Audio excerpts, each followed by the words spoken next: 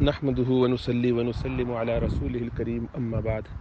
There is a big issue with regards to people going on to this idea of maqasid al-sharia, and there is a lot of good in there.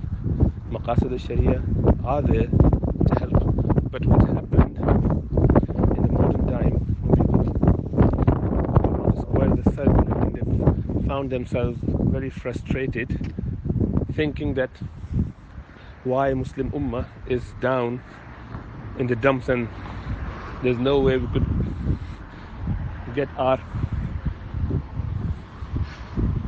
happy days of the past returned back to us. They felt perhaps it is due to this reason or that reason. So every group of people or even individuals would come up with their own ideas and thinking that perhaps that is the reason or that is the reason. So whoever is fixated to their reasons, they would just consider it to be the sole reason mainly, even if they say that, oh, this is one of the reasons, one of the main reasons, but they actually in their heart believe that to be the core. And sometimes they become so firm on that, so pedantic about it, that they find it very difficult over the years, over the time that they have been thinking about it, writing about it, talking about it, that it become their nature.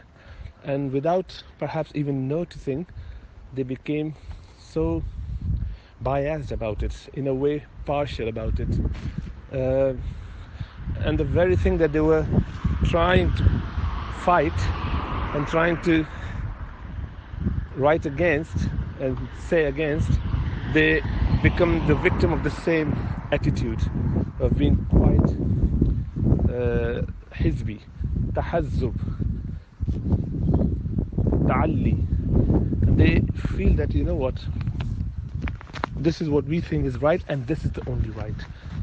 Practically they're saying this and doing this, as opposed to theoretically. When you ask them as a question, they would say, yes, there should be openness, and we do not get revelation, and it is mashallah all ijtihad. We feel that this is one of the ways, and there could be more ways, there could be other ways as well. We're not saying that this is the definitive reason behind it, but practically they don't say it, they don't mean it. They would just go by their idea and apply it everywhere. And that is possibly a reason for the Ummah to be in the shape and the state that they are in. Because justice dictates that we only say what is haqq, what is truth. We cannot say things out of our sincerity, but sincerity alone is not enough. Knowledge plus sincerity, even that's not enough. So a lot of the brothers and sisters, and a lot of the scholars, so-called leaders of the Muslim Ummah, they are sincere. They are, mashallah, working their way to try and help the Ummah as a whole. But being sincere and well-wisher and keen and concerned and compassionate doesn't help if it is not done with the sense of justice, or dhyana, I would like to call it. Dhyana. What it means is that you have the insight of your own limitations. So I'll give you an example and that will clarify. The people who would want to help, but rather than going out and learning that stuff that they want to help out for, or the issue that they want to help in, they would start treating it, sorting it out, helping it out. Now, if you do not know how to do cardiopulmonary resuscitation, if someone collapses in front of you, you do not know how to help that patient to revive, you don't do it, because you're only going to make it difficult and perhaps worse for the person and also for the people around. Someone else could have done that But you came in front thinking that you would be able to do it, and everyone felt that perhaps he's more qualified, let him try. And you only messed it, and you delayed the resuscitation, and the person then actually couldn't make it, couldn't revive. Now, you were sincere, you had the zeal to help him, but you did not have insight. So you did not have the dhyana, which is the justice, the sense of doing the best for the right person in the right way, not knowing your limitation, not letting the best thing to be done to that individual. So if you were sincere, you would have realized that, you know what, I am quite keen to help and I have this compassion, but I'm not the most qualified person out there. Let me inquire about it. Within a second, is there someone else who is trained resuscitation, trained in the cardiopulmonary resuscitation? Can someone else do? Someone will say, yeah, I'm a doctor. Oh, I've been doing it on a regular basis. I actually train for this. There are many people like that. So fantastic. You do it, you lead, and I will be there to support you if you need any help. That's the best the individuals could do and should do. Not that I am keen, so I would do it. Yeah, you can do it if you know how to do it. Otherwise, you're only going to make a mess. And this is what, unfortunately, most people in our world doing. They're trying to help the ummah. They're trying to help human being through their zeal, their compassion, their concern, and whatever skills they have, without realizing that, you know what, you are not the best person for that particular job. Perhaps you don't have a clue about it, or you have fantastic idea, but you've never done it before. Go and find someone who would be best to do that. So if I get the best person to respond to that question, to answer that particular matter, to get the best person to do the resuscitation for that collapsing, or the person who is just collapsed in front of you, then it is your good work as well. You will be rewarded for it, because you assessed the situation, got the best person for the best treatment in the right situation, and you are part of that. So you don't have to do the whole work or main work. Rather, you can just make it more conducive. If you've done that, then that is actually your da'wah. That is why forwarding is tough, for example. Everyone does it these days on WhatsApp. It might not be the best thing. You need to think, am I the right person to do it? Is it verified? Even if it's verified, should I be giving this da'wah? So anyway, I just gone a tangent a bit, but that was just to clarify the point.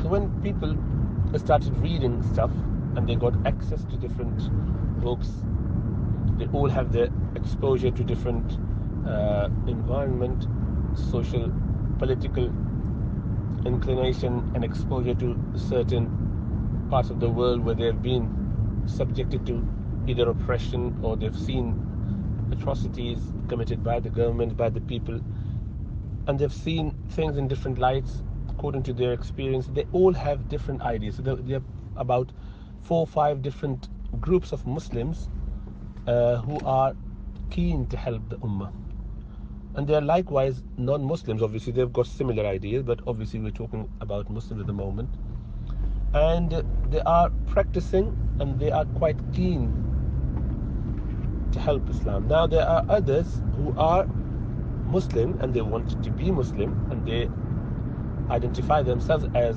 Muslim, but their concern is that Islam is for personal practices only. For them, the concept of ummah is not there at all, but they're sincere as well. For them, the main idea is to detach Islam or religious practices from the political, social arena and let it be confined to the masjid, the churches, the places of worship, or their houses, so that the world is run in the way that they want it to be run, and then by the powers to be, and families run in a different way, and thereby we can have a nice combination or cohabitation between following Islam and not following Islam in different arenas. So we actually compartmentalizing everything, and that is how you would get share for everything and taste for everything that you want. And obviously that is alien understanding to Islam. Islam is there for every walk of life, and one has to follow all of those. But unfortunately, there are quite sincere and sensible Muslims who wouldn't believe or wouldn't accept that. And that's because, again, they have got their own biases and prejudices and their own understanding, the shortcoming of how they looked at things. But inshallah ta'ala, they would come to the light if they're sincere and they continue to repent and continue to be in connection with Allah subhanahu wa ta'ala. So Allah would guide them aright. But nevertheless, they still got this idea of Islam and they're still Muslims. Now, not talking about that group, because there's a lot more to be done for them with regards to education and whatnot.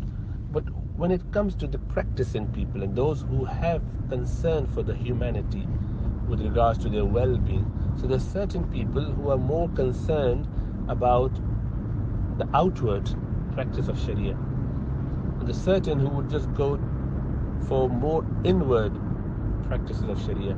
So the outward people then can be divided into purely outward without any idea of inward, and they are the political people, more political than practicing Muslim at all. They just do their basic practice, but it's all outward, how you do it.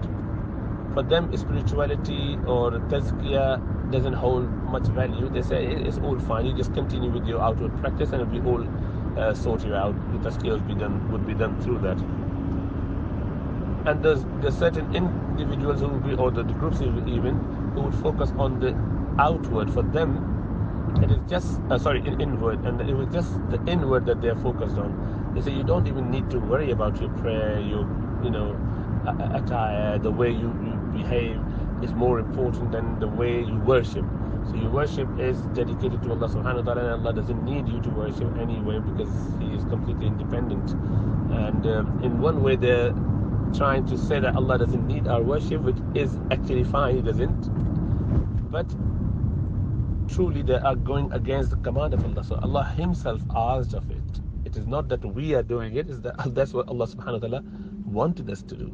وَمَا خَلَقْتُ الْجِنَّ وَالْإِنسَ إِلَّا لِيَعْبُدُونَ. So they do not understand the difference between the two, unfortunately, and then this is how they would come up with the outward or inward, one or the other. But both are the extremes, but we have people like that. Then you would get the moderate people who would want both sides, but more on this side or more on that side. And that is the nature of human beings. They would have different inclination. They would like to do things differently. And this is true for all walks of life. The people who have more inclination to do the physical work, outward work, showy stuff. Now, that not to show off per se, but it is something that they can see, something which is palpable, that they can literally relate to, and then that could be their yardstick to see that, we are winning, we are getting somewhere. There's certain people who would look at, if they're, for example, if they're collecting money, they will want to check their bank every so often just to see that they're making some money. They are in positive balance.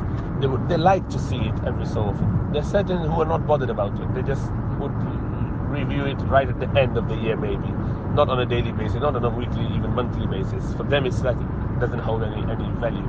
But this is the nature of people. People are different by nature, and they all have, mashallah, zeal and concern and compassion. As long as they stick to the basics, they've got their basics sorted out, but they have not got much inclination on one side, but they are more inclined to the other side. That's perfectly fine. So if you look at that group of Muslims, you would find there are about 4 or 5 different categories, maybe 6 categories of Muslims who are more into this. And these are the people who take Islam as a whole. They are interested in all of those things, yet their focus remains on one or more of those you could say the directorates of Islam or subsets of Islamic teaching and practice. So there's certain people who would just be more focused on the inward, and yet they do all the outwards as well, the essential ones. So they pray and they are more focused on to the tazkiyah. So this is the group of Sufia. This is the group of spiritual masters, and they train and they focus on that. They get the essence of ihsan and tazkiyah of nafs. أن تعبد الله كأنك تراه فإن لم تكن تراه فإنه يراك is the mantra, which is based on the hadith of Rasulullah sallallahu alaihi wasallam. And they start off with إنما الأعمال بالنيات. Actions are judged by the intentions, and intention must be pure. So they would work a lot on those and trying to get rid of all the ills of the heart. For example, like the lust, the shahwa, the greed, the sense of deprivation, and hence being impatient to Allah subhanahu wa ta'ala's mercies and blessings, more covetous for dunya, lack of shukr, lack of gratitude, so wouldn't show much. So these are all ills, having animosity, hatred, rancor, malice against others, and jealousy, arrogance, vanity, showiness, and these are the diseases of the heart. So they would work on getting rid of these. So these are spiritual masters. And then you have another group of people who are more inclined towards teaching the Sharia, the fiqh, Islamic law, practical aspects of Sharia. And they would teach in madrasa, they would teach in universities, schools, wherever they could. The idea is to get you educated on Quran, the meaning, and tafsir, hadith, and hadith, usul al-hadith, and then fiqh, and usul al-fiqh. So they're more into these sort of practicalities, which is fantastic as well, obviously, and that's needed. So and they do not detach themselves from the basic tazkiyah, basic spiritual connection with Allah subhanahu wa ta'ala, but not formally so, informally. But they're more into this practical aspect of Sharia. So these are ulama, fuqaha, and they're working their way. Then there's third group, which is more focused on tabligh and da'wah, calling people to Islam, non-Muslims and Muslims, in different formats. So there's famous tablighi jama'ah, they do a lot of that, and their focus is on this. There others who would just do a lot of publication, nice way of writing, attracting Muslims to come to practice, and non-Muslims to come to the deen of Allah subhanahu wa ta'ala. And they would encourage even children, women, for Muslim and non-Muslim alike.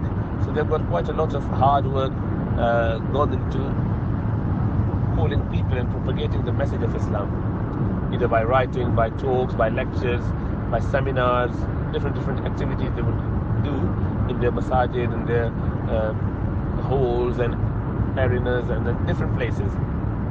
So this is the muballighun, the people who are imparting the message of Islam, or propagating the message of Islam to others. Ulama does that as well. Ulama do a lot of da'wah as well, but they do through the pen, through the books, through the lectures on the pulpit. They would not reach out to people as much as the special missionary type groups would do. And there are many, not just limited to Tabligh Jama'ah, there are many others who do the same, but in a different format, and none of these format is absolutely based in the Sunnah of Rasulullah sallallahu alaihi wasallam, and none of that is against the Sunnah of Rasulullah sallallahu alaihi wasallam. Meaning none of them is a must, that you have to have da'wah or tabligh in that way. No, it's completely open to people how they feel. They need to use it. They need to, make it more palatable for the people that they invite into Islam.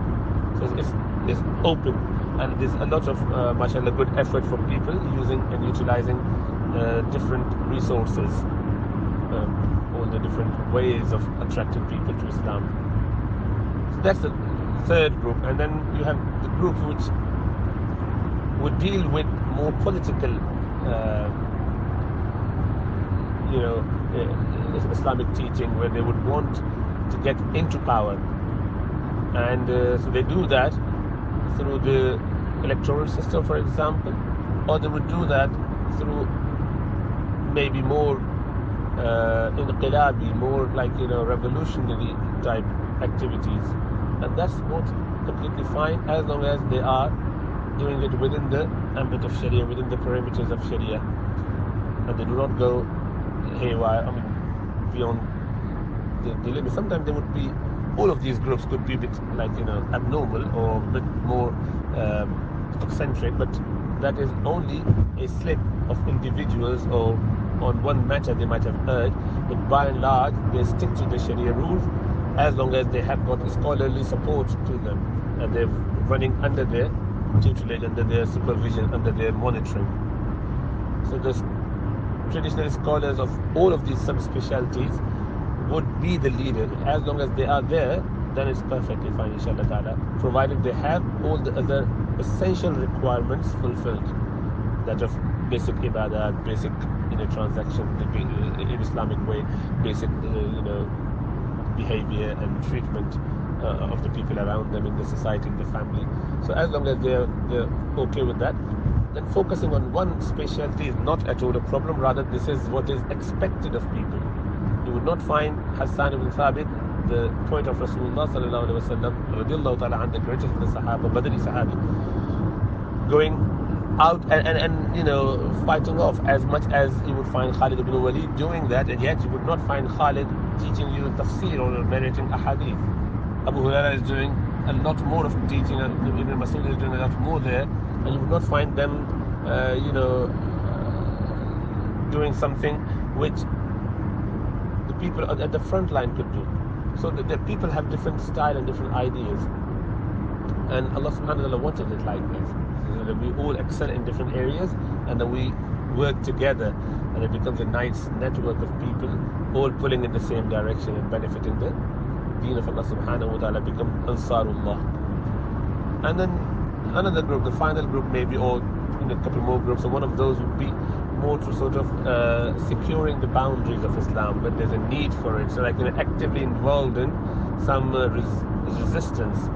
And obviously Muqallabis are like that, but they're more politically driven, and they're more politically, plus they could resort to arms as well, as long as this is done within the Sharia boundary, which is more tricky than any of the others, because once they start going in that area, they violate a lot, and they do not get the time to learn and improve. For example, the likes of jihadi movements in the world, they do not get time to reflect and then get their spiritual connection with Allah subhanahu wa ta'ala, although they get a lot of that just by being in the battlefield. But for them to learn and improve and assess their situation every so often is difficult. And then if they can actually go and be misused by any party or the enemies of Islam, or anyone who is following the whims and desires and following the path of shaitan. So that is very, very tricky at the moment, and it must be done, as we all know, under the guidance of a Islamic leader being the head of state. You can't just do skirmishes here and there on your own in a small groups, and that's not ingrained in Islamic teaching. Rather, it must be guided by the scholars and led by the head of the state. And we don't find that in any of these jihadi movements, unfortunately, and that is why they make a lot of mess and that cause more problem, and in a way not propagate Islam the way it should be propagated, but sometimes they just go quite crazy and then actually cause more harm to the da'wah of Islam. And then, because the idea is that we all Muslims are there to help non-Muslims come to Islam against shaitan, against Dajjal, against the Antichrist, against the imposters, against the devil and the devil ideas. So we have to have that compassion. That's our responsibility, to show the correct picture of Islam, true figure of Islam, not to hate those, rather be compassionate. Rasulullah sallallahu alaihi wasallam would spend his nights in sajda, in prostration, in ruku, in the bowing down to Allah subhanahu wa ta'ala, asking for forgiveness and guidance for everyone. And he would make dua for everyone, and he would just cry for people, so much so that Allah subhanahu wa ta'ala, who is the most merciful, most gracious, and yet he said to Rasulullah sallallahu alaihi wasallam, لَعَلَّكَ بَاخِعٌ نَفْسَكَ أَلَّا يَكُونُوا مُؤْمِنِينَ, oh Prophet Muhammad sallallahu alaihi wasallam, perhaps are you going to kill yourself for these people who have abandoned you, who didn't listen to you? Are you going to cause yourself harm by crying too much for them? So you are really into love with these people so much that you're trying to save them from hellfire. They do not listen to you. So Allah subhanahu wa ta'ala is hinting to the fact that don't do that too much. I know you're quite keen and concerned about the akhirah, but don't do to the point where it would harm you. So Allah subhanahu wa ta'ala is showing His love and mercy for Rasulullah sallallahu alaihi wasallam, obviously, which is the most beloved to Allah, and that there's no way that anyone else could have any proportion of that. So Rasulullah sallallahu alaihi wasallam is the best of the creation and most beloved to Allah subhanahu wa ta'ala. So when it comes to him and him getting affected by that, Allah subhanahu wa ta'ala showed His concern and love for Rasulullah sallallahu alaihi wasallam, telling him, don't worry about them too much to the point that it causes you any harm. I can't accept that. So Allah subhanahu wa ta'ala didn't allow him to do too much for the nation. And yet Rasulullah sallallahu alaihi wasallam, by being the most merciful of the creation, he would go out of his way to help people out. So this is the ummah which needs to follow the footsteps of Rasulullah sallallahu alaihi wasallam. Unfortunately, you find the du'at, the da'i, the people who are calling to Islam, they themselves have not got even an iota of this, a small grain of this much of concern and mercy and love and compassion and empathy for people around them. Rather, they have animosity. Forget about non-Muslims. They do not even have a compassion for people who are from the different groups. So the Tablighi brother would not have that much concern for the Salafi brother who is into some sort of da'wah politically, into election, for example. And likewise you'll find vice versa. The people there in madrasa would not have that much compassion for the Sufi in the hermits and their connection with Allah subhanahu wa ta'ala, with their dhikr. Some of them you would find that they haven't got that much of love and zeal for their. So this is the problem. We should be the embodiment of Sunnah of Rasulullah sallallahu alaihi wasallam, whereby we would help each other out. The goal is to save everyone from hellfire against Shaitan and Dajjal. The Shaitan actually challenged Allah subhanahu wa ta'ala for this. So since we don't do it, we don't have that love and compassion. So then the final group, you could be the welfare people who do a lot of charity work, and they work day in, day out. As long as they've got their basic essentials sorted out, their knowledge, their action, their practice, then alhamdulillah, it's fantastic, it's good, very good, and it's needed. So all of these are needed, as long as no one considers themselves to be the Noah's Ark. So we are the ones who will be saved. All the rest is a footnote. They are not going to be important at all. They're not got any idea what they're doing. They're just wasting their time. They're not upon the haqq. We are upon the haqq. Everyone else is out. And that's obviously too much of arrogance. This is the ujub. This is the vanity, which is not at all accepted. This is ijtihad. Even the four imams, they've never had that. They would say, we expect us and our view to be the haqq, yet we have the ihtimal of batil. We might be on the wrong. Our opponent might be on the right. We keep that possibility. And yet you not find in the last 100, 200 years people, they would not have that much of diyana, the honesty. So now people are coming up with all the different ideas how to squash it. There's a new group of Muslims in the last 100 years especially, which has gone quite popular these days, called mulhidun or mutajaddidun. They are not truly reject. I'm not talking about those who reject Islam as a whole. No, those who want to support Islam, those who are part of Islam, they want to be there to help Islam, but their idea is the previous generation had a lot of innovations, adding things to bring people to Islam and make it more like appealing. And these people are doing completely opposite in this century. What they're doing, they're chopping off Islam and they're taking the rulings and stuff away, sometimes based on maqasid al-sharia. If you say maqasid al-sharia, the goal is to achieve that, so then why worry about this? Don't worry about so heading is the key, the goal is the key. So if we want to do this, why bother about certain actions, certain things? So they become more sort of batiniya, and then going into this maqasid based discussion, and in a way making everything a bit more redundant, really, practically, if they go into extremes. But obviously, Maqasid al-Sharia is very